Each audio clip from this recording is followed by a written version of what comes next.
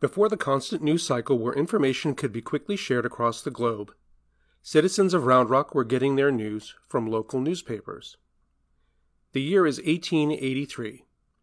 You go to retrieve your weekly paper with all the news and happenings of Round Rock. You grab your copy of the weekly Quidnunc to start the day. Quidnunc translates in Latin to "what now?" but was commonly used to refer to a busybody or gossip.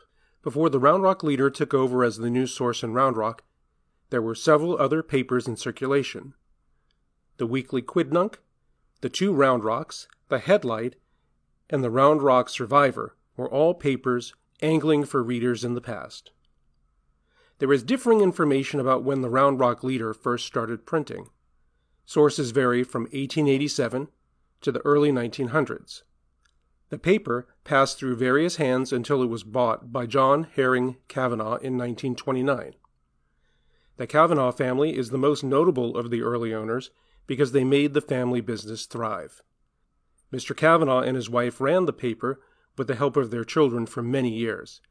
Their daughter, May, kept up the family tradition into the 1950s and was renowned for her skill at operating the handset type. The press and paper were featured in a Wall Street Journal article in 1955 as one of the last operating hand presses. The Cavanaugh family sold the paper in the 1970s. The Round Rock Leader is now part of the Austin American-Statesman network of papers and continues to print local news 3 times a week.